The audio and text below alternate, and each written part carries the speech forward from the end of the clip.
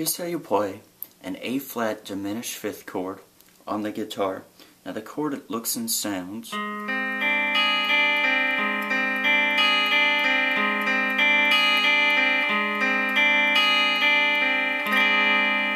like this.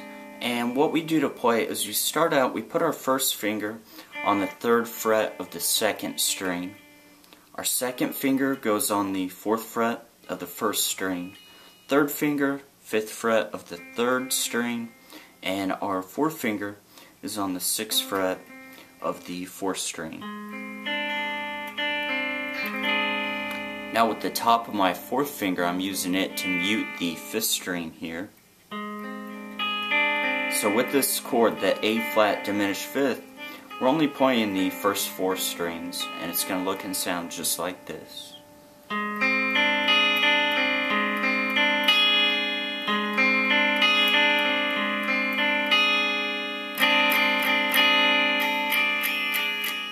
And that is how you play it on the guitar.